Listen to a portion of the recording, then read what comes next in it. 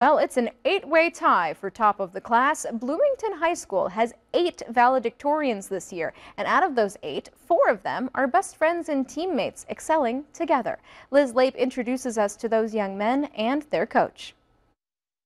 It's pretty special.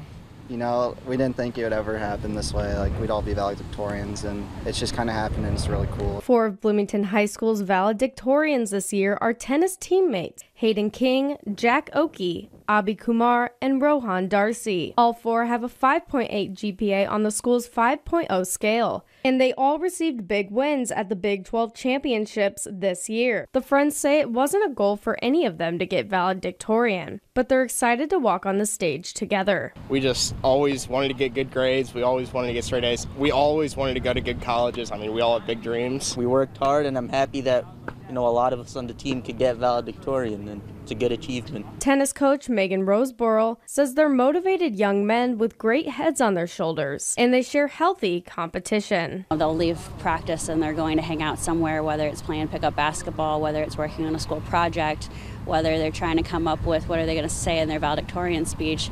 They're always kind of with each other, and they always motivate each other. They all agreed their friendships have helped them do well academically and athletically. At the end of the day, we're always here for each other. I mean, help each other with homework, help each other with something related to tennis.